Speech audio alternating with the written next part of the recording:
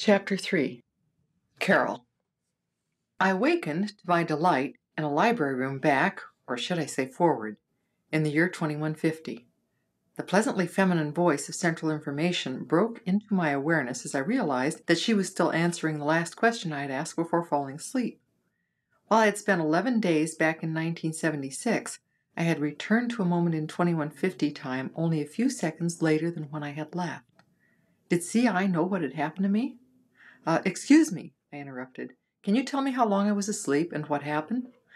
You fell asleep, CI answered, 3 seconds ago, approximately 10 seconds, in 2150 metric time. However, during the 3 seconds, you experienced a time translation of approximately 11 days in 1976 time. How do you know this? I asked, perplexed and somewhat uneasy. Your chair, CI responded, monitors all of your major physiological changes. Also, Leah 7927 and others use this computer to make your time translation computations. What's the 7927 for? I asked. When Leah was born, she was the 7th child to be given the name Leah in the Delta 927. My curiosity being fully aroused, I asked the next logical question. How do you assign names?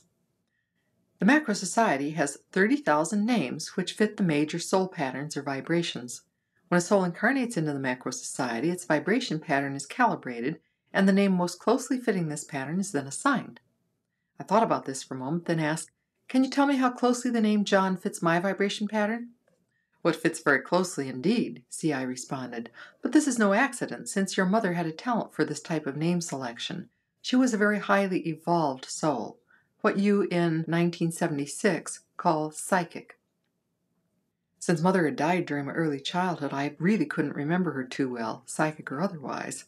I was just going to ask CI how it, or she, had known about my mother when Leah came bouncing into the room looking even more beautiful than I had remembered. Before she could say anything, I blurted out, But why couldn't I come back? I've missed you. We tried every time you slept, John, but your anger at Carl prevented translation the first night. After that, your belief in this reality was not strong enough to make translation possible until tonight. Well, how could I be in 1976 for 11 days and return here only 3 seconds later than when I left? You were never really gone from either space, John. But I think that concept of time as simultaneous, flexible subjectivity is beyond your current comprehension. Speaking of time, how old are you, Leah? She said. That's at least one question that you forgot to ask Central Information. Before I answer, I'm going to ask you how old you think I am. Well, I said, I'm not sure, but you must be somewhere between 18 and 25, and I'm hoping you're over 21. You'll get your wish, and then some, she replied. Then with an impish grin, she said to the computer, Please tell us my age.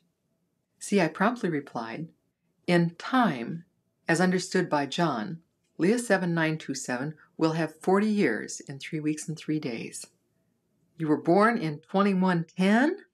I exclaimed incredulously. I couldn't believe that Leah was almost 40 years old, or, to say it in their macro way, they speak of years of a lifetime as we speak of years of study. She has had almost 40 years. That's right, she replied.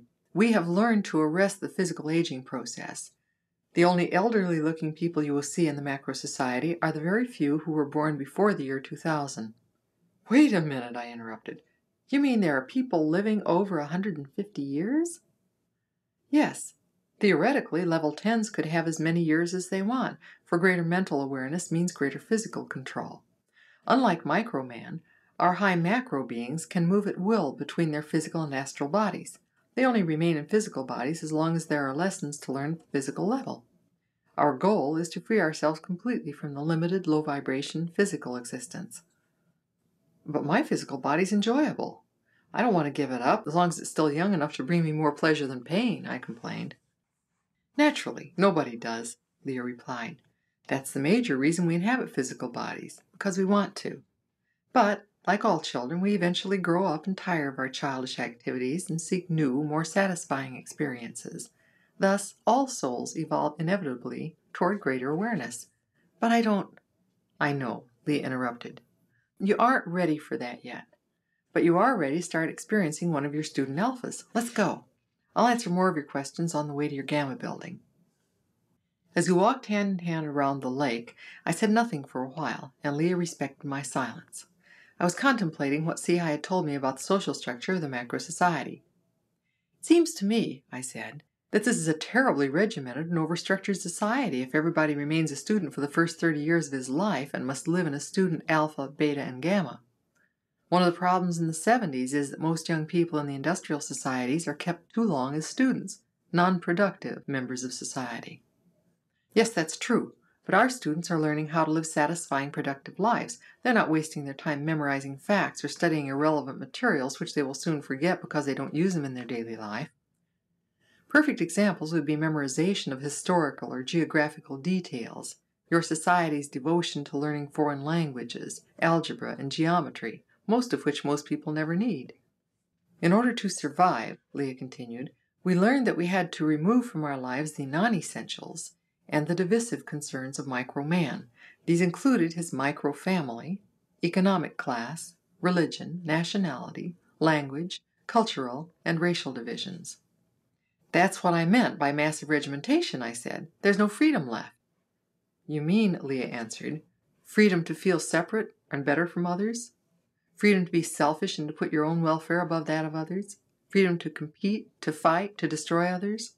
Freedom to pollute by overpopulating and overconsuming and by refusing to cooperate? She looked at me searchingly for a few seconds, then continued. You see, John, for man to survive on this planet, in these bodies, he had to learn to cooperate, which meant giving up his micro-freedoms. I know you feel our society is too regimented, but live in it for a while and see if our macro-society doesn't supply freedoms that your micro-society could never guarantee. Freedom from fear, disease, hunger, loneliness, crippling frustrations, and self-hate. If it can do all that, I sure want to see how it works. We were surrounded by the beauty of a day filled with sunshine and a sparkling blue lake, a cool breeze, and the lovely park replete with shade trees. Who does all the work to keep this paradise running? I asked. Servo mechanisms, was her answer. What you would call robots do most of our repetitious, boring tasks. However, helping these things grow is joy to many people. We do the work that pleases us, so you'll find some of us working in the gardens. We approached the first of the large residence buildings, and Lee informed me that this was the student gamma building in which I would be staying. I'll introduce you to your alpha mate, Leah said. Then I must leave you and return to my own work.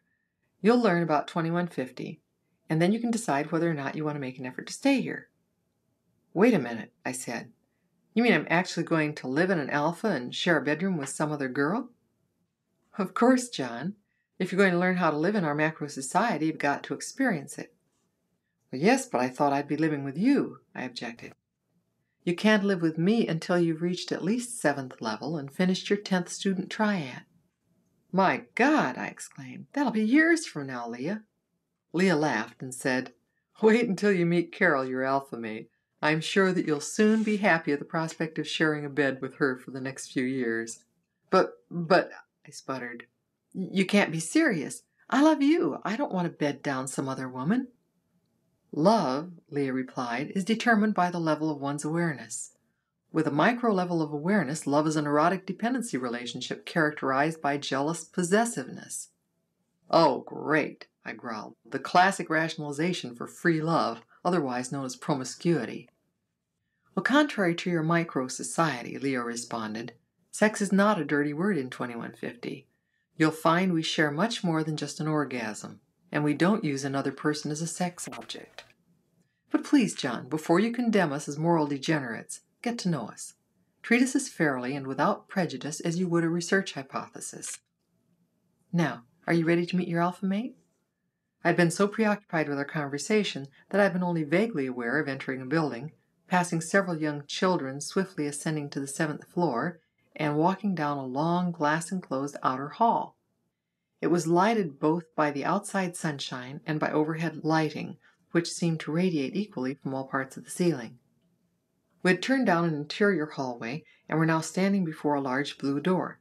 I recalled that all the doorways we passed had been the same electric blue, while the walls were a pleasing shade of green. I remembered that we were on the 7th floor, which held the 7th triad student beta, and that green was the 7th level color. To postpone answering Leah's question about my readiness to meet my alpha mate, I asked about the blue doors.